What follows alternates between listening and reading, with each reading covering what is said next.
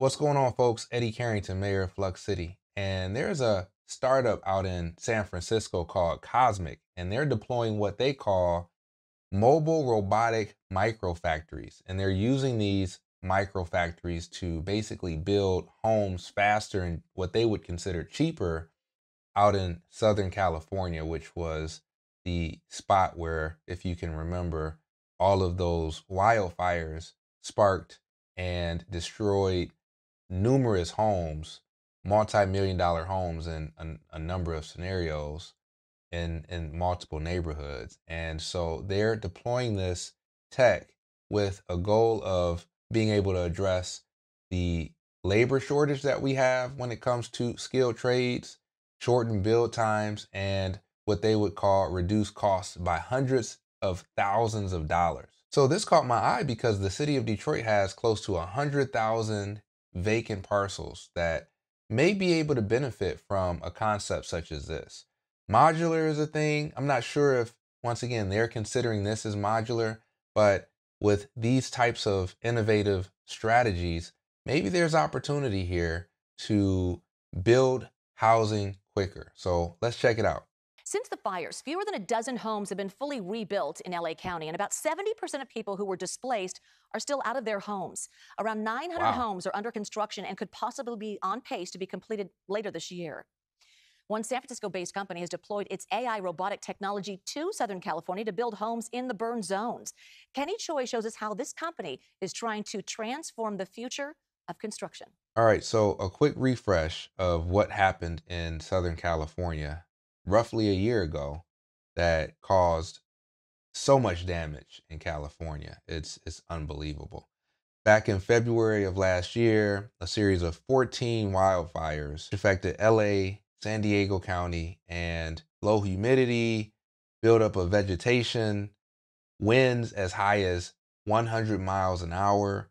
The fires killed between 31 and 440 people. I'm not sure what the variation is with regard to the amount of people that perished, but that's a pretty big gap. Forced more than 200,000 to evacuate, destroyed more than 18,000 homes and structures, and burned over 57,000 acres of land in total.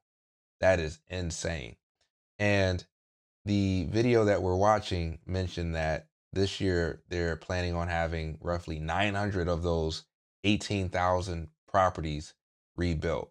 And so a fraction of what used to exist in these neighborhoods roughly a year ago from today. Its framing and panels may look like any other home, but what you see here has been built using a robot, except for the cement foundation.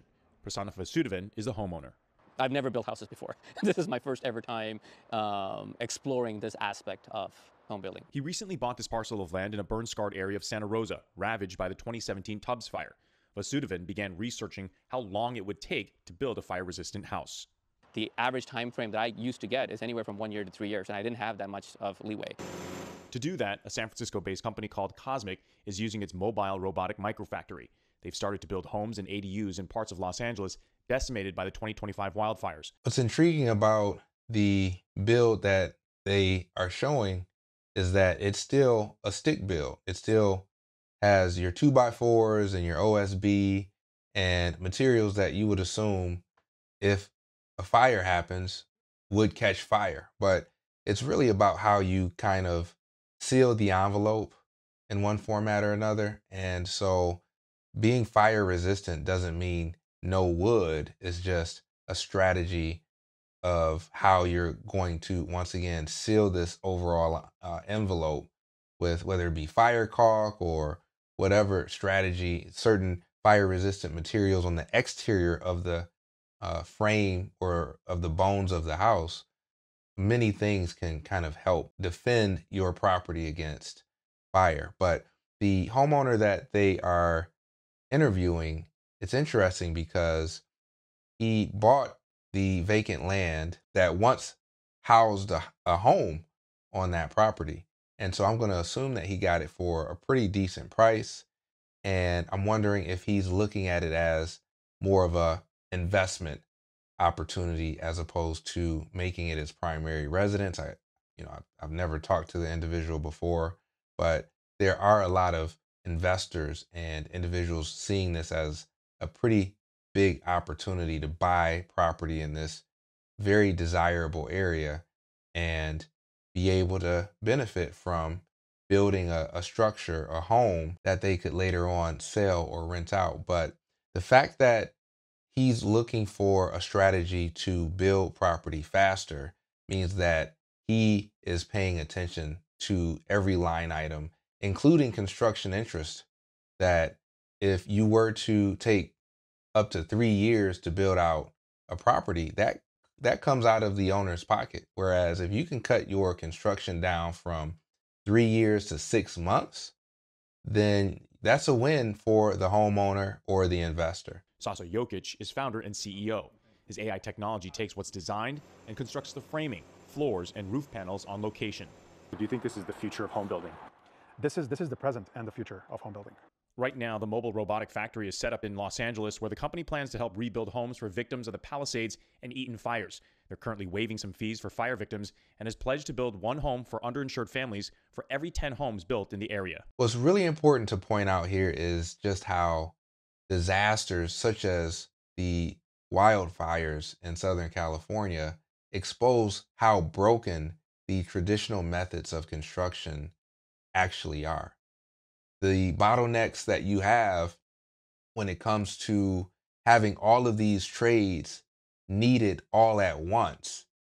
You have, in this scenario, they got 900 properties that are scheduled to be built out in 2026. And all 900 of them are going to need electrical, framers, HVAC, plumbers. And if you're pulling all of these trades at the same time for all of these 900 properties, there's only so many trades that you have access to. And that really does a job for your construction timeline. They mentioned earlier in the video that some people are projecting a 3-year timeline. For you to take 3 years to build out a home, that's not typical. That is not typical to build or take 3 years to build a house out, with exception to these disaster areas that are going through a recovery process and once again pulling on all of the same trades all at once. Now with Cosmic's strategy, they are essentially a modular company because they're building certain parts of the home off site and carting that piece of the puzzle to the site that they're in turn putting together.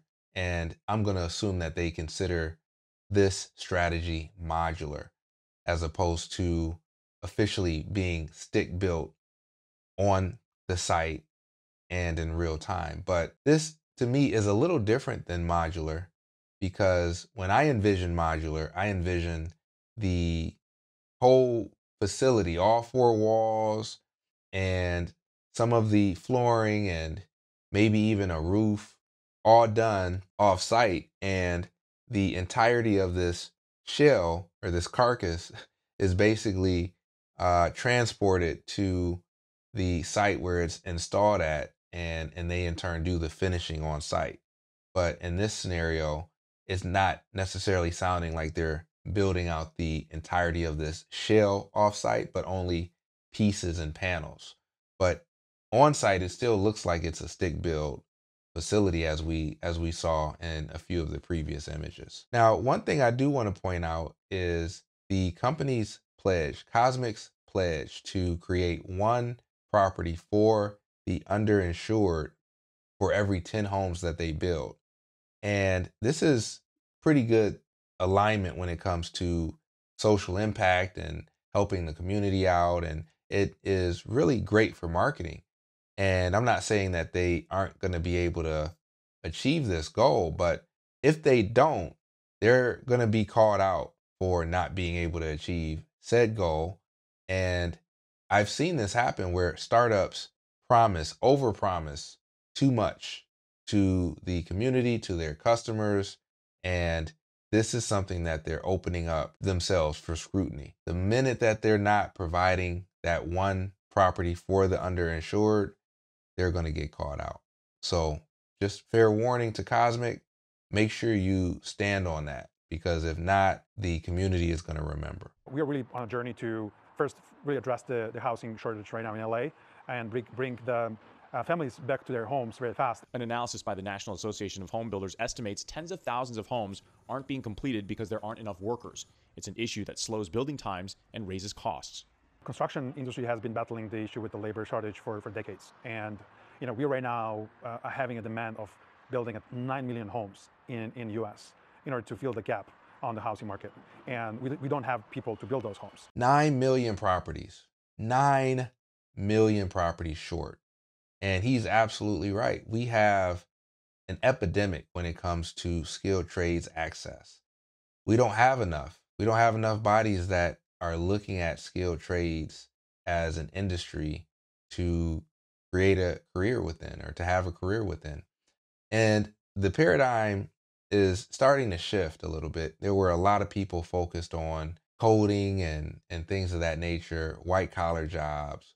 But now that AI is here and it's official, right, with ChatGPT, Gemini, the option of coding is becoming less and less. Of course, you still are going to need coders and people who understand, coding stacks and things like that. But you're not going to need a team of 10, 15 people to build an app or a website anymore. You may only need one, maybe two, depending on what you're trying to execute. So now you got those pool of people who would have went that route, now trying to figure out what the other option is of how somebody could make $100,000 plus. And that is still the skilled trades realm. But I'm rambling a bit. The fact that the framers are few and far between, less and less access to good plumbers, electricians, HVAC professionals. And so now there is an option where this robot is actually building out homes.